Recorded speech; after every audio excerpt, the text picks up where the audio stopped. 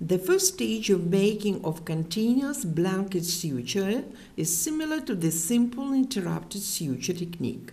After needle output through the closest edge of the wound, the primary fixing knot is made according to the rules.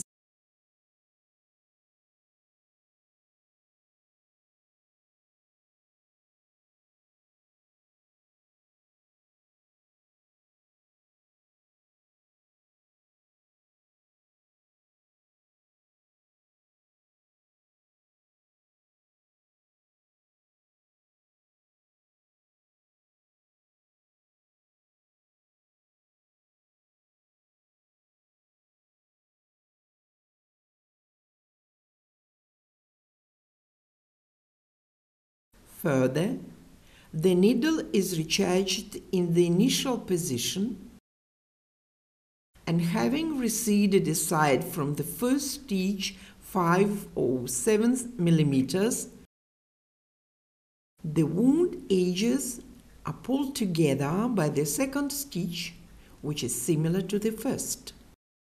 For prevention of the divergence of the wound edges at the making of subsequent stitches, an assistant keeps stretching a filament in the direction of the needle output. The filament length at making of any continuous suture should be sufficient and is defined by the extent of sutured place.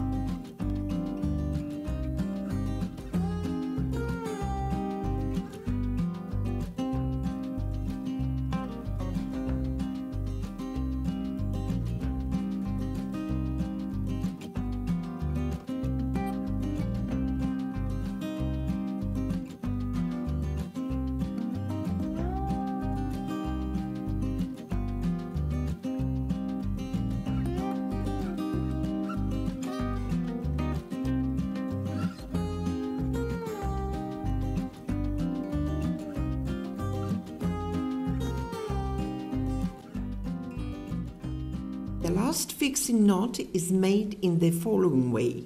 The previous suture stitch is not completely tightened. The half of a free filament end is threaded on the edge so that the double end will appear on the one part and on the other the single one. Ends, the loose stitch is pressed and then the knot is being made in the usual way. At the final stage, the free filament ends of the first and last knots are cut off following the rules.